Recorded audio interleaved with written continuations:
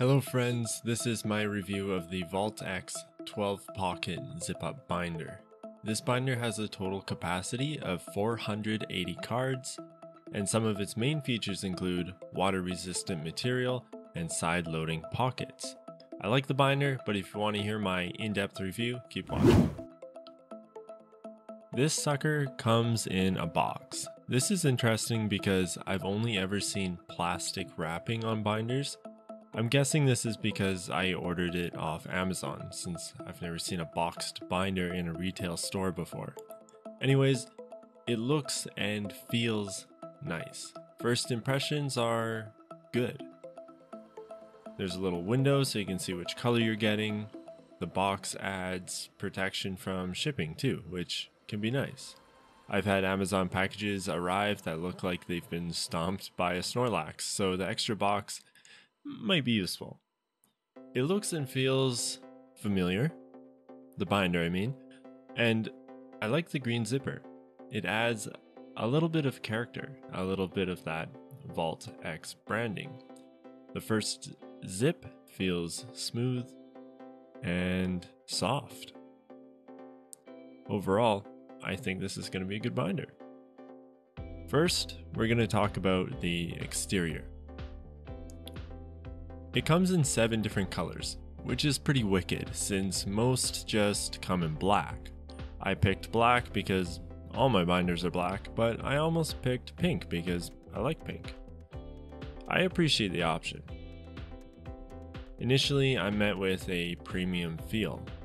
The binders I grew up with in the early days of card collecting weren't like this, so the faux leather always feels so luxurious to me.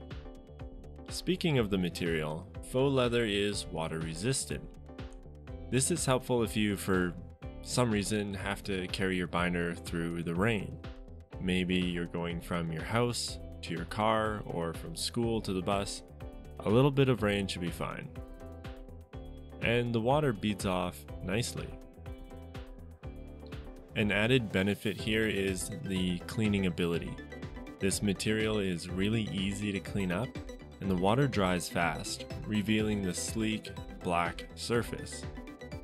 Somehow mine's covered in cat hair even though I've only had it for 5 minutes. The material is really nice. It's elegant and mature, in my opinion. The average person might think this is a notebook or an expensive portfolio of some sort, and I like the way it looks on a shelf. All of my black binders beside each other look pretty cool. I should mention that the material surrounding the binder, to which the zipper teeth are attached to, is not water resistant. If you get this wet, it will probably soak through. I also noticed that the spine is very stiff on this one. When I open the binder, it doesn't want to lay flat. My guess is that it will wear over time and lose some of its rigidity, but for now it's kind of annoying, to be honest. Oddly enough, I haven't experienced this before with another binder. Still, it's not a deal breaker or anything like that. Next, I want to talk about the interior. The first thing you'll notice when you open the binder for the first time is actually my favorite feature. The inside of the covers are soft. I'm not sure exactly what this material is called, but it's a soft suede or Alcantara-like material. And this has a pragmatic purpose too. A hard inside cover will rub and wear your front page over time, but the soft material won't. Your front page will always remain crystal clear. So the plastic sheet that makes up the clear part of the pockets is fastened to the pages in this perforated style, welded by heat to the black part of the page. That's not really important, but what it achieves is a very secure card pocket. I've intentionally tried to rip these apart before, and they're surprisingly strong for what they are. So there's no fear of your pages falling apart unless there's some sort of manufacturer defect. This also results in a tight fitting pocket. Even without sleeves, these cards stay in place very securely. I wouldn't recommend inserting unsleeved cards into these pockets, which I'll circle back to in a moment, but if you have to, you don't have to worry about them falling out. And if they were to fall out, these are side-loaded pockets. Remember the clear pocket pages that are made for 3-ring binders, the ones that we used when we were kids? Those are usually top-loaded pockets, and just tipping your binder upside down would result in a catastrophe. Yu-Gi-Oh cards are smaller. If you're wondering how Yu-Gi-Oh cards fit, then you're in luck. They fit just fine, and they fit securely too. They aren't any looser than a regular sized card.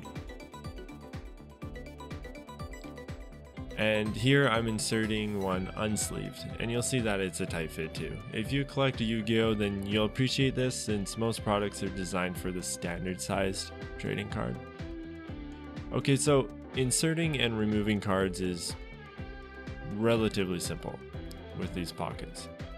They can sometimes be a little tough to get centered, and since the pockets are so tight fitting, they'll stay crooked unless you fix them. And then if you fix them a lot, then you can maybe bend the pockets or perhaps even damage your card. But here's what bothers me. The pages are a little rough, and this can result in damaged corners if you aren't careful. Sometimes they can be a struggle to slip the card under the clear plastic, and the corners rub against the rough page. Listen to the sound it makes.